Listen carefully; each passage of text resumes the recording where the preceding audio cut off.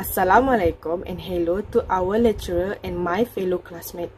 Today, we want to present our assignment to Strategic Management, which is we choose AirAsia.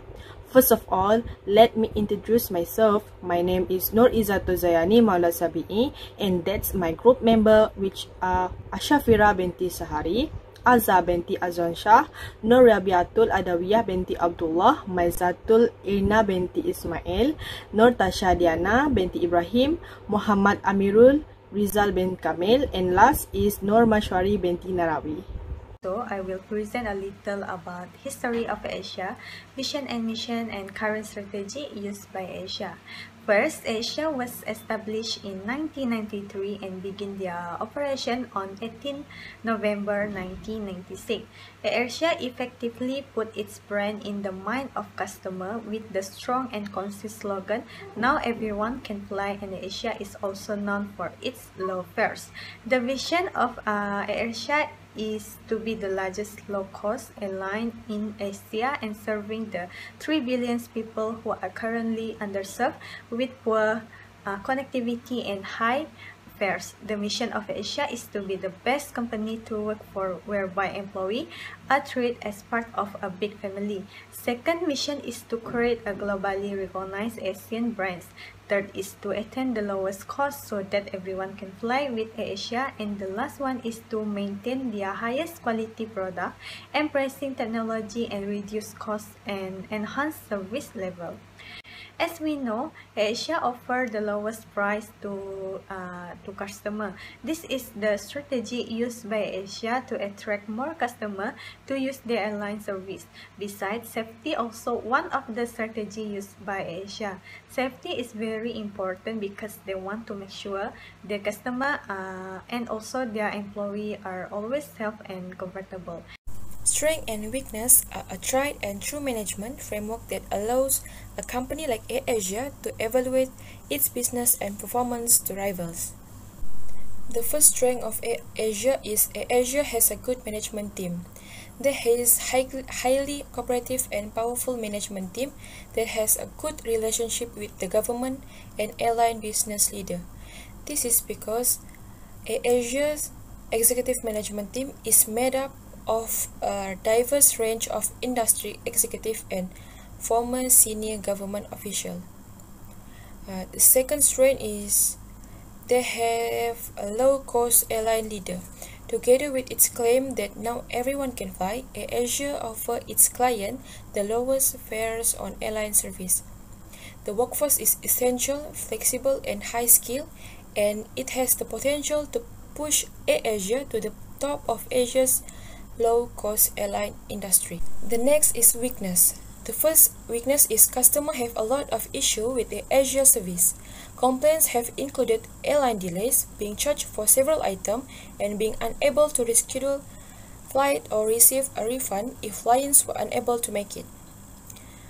Last but not least is the maintenance for the AirAsia facility is poor. Expense of aircraft maintenance is rising. They don't have facility for maintenance, repair, and overhaul the aircraft. As we know, AirAsia is one of the famous airplane companies in Malaysia which provide a lower cost ticket flight to everyone. By providing air travel at a lower price, it was one of their strategies to gain more benefits. It is for them to make sure that their company has better future plans in the long term, especially in their financial. For the past 3 months ended on 31 March 2021, AirAsia revenues decreased 90% to 205.1 million, net loss decreased 5% to 767.4 million, revenues reflect revenue passengers, total decrease of 90% to 977k, load factor total negative percent decrease of 13% to 67%. Lower net loss reflect fair value gain and loss on derivative increase from 270.1 million to 22.4 million. Staff cost decrease of 62% to 163 million for the expenses. The gain and loss benefits are especially depending on the economic fluctuation of the country. For example, For over a year, our country has been facing a virus disaster where the government needed to stop many companies from continuing their operation for a while, including the aircraft service. There are a lot of AirAsia core competencies, including the synergy between their management and the employee. The management strongly supports and motivates their employees to work so that they have high productivity and creativity where there is no such thing in other aircraft companies.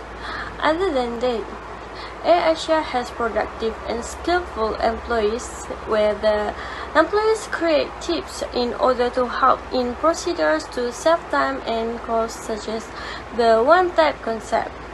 AirAsia utilizes a single aircraft type which reduces maintenance costs when compared to other low-cost carriers. AirAsia also has a strong brand and marketing approach to get a lot of customers to use their services, yet difficult to imitate by others.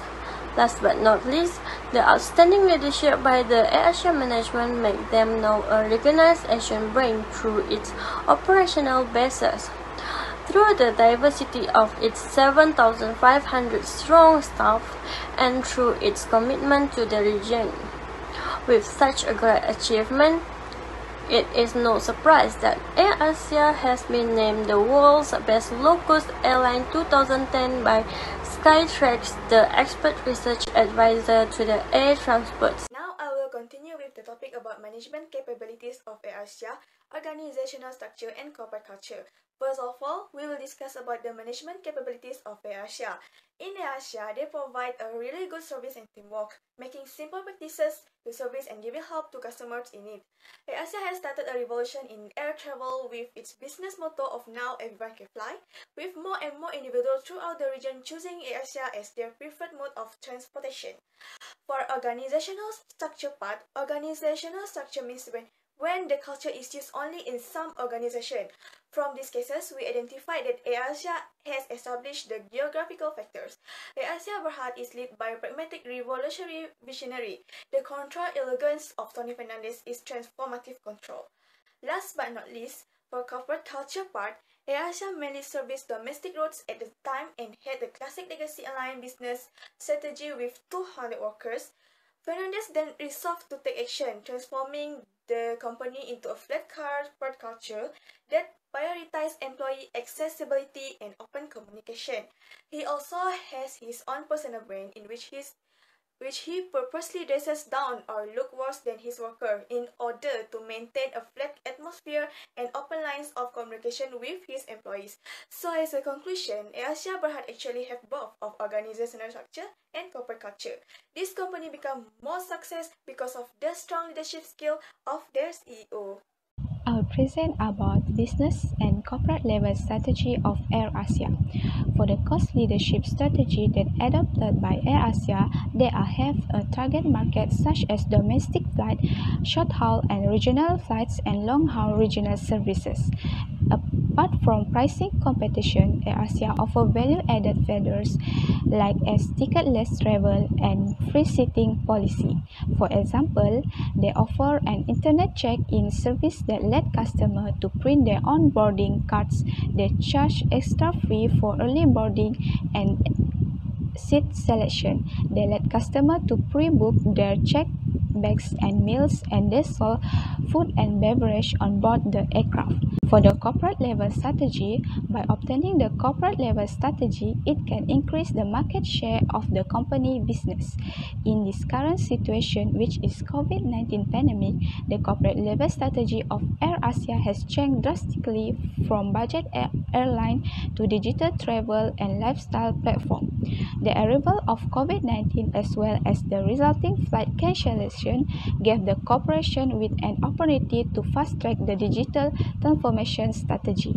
This strategy will allow them to focus on and fast-track their digital transformation by growing their non-airline businesses, which and only not provides new revenue streams. So I will continue with environmental analysis. For external environmental, first is in economic. AirAsia is leading to success with the business partners like the Thai AirAsia and Indonesia AirAsia and significant economic growth and development. The market sector is there with unencodable or undeserved needs. Furthermore, AirAsia is also grow the low-cost aviation markets, expand and provide the company with the new investment people. Next is socio-cultural. The low-income people who demand cheap air transport service help AirAsia expands by delivering its business with a ready market almost 500 million people, and it allows the organization to fully comprehend the social cultural needs of the target market by providing customer-friendly service. Lastly is technological. They are available of relevant technology like computer reservation system, CRS, and yield management system, YMS. Besides, AirAsia also available of interactive media social like Facebook, and the internet allows AirAsia. Next is environmental trends. They are using 5 forces model of competition by Porter. First is supplier bargaining power. It helps the company manage capital and make financial management decisions. Example of Airbus and Boeing that the most essential aeroplane structures. Secondly, buyer bargaining power. People from all walks of life can now afford to fly with more options on the international market and lower air ticket price.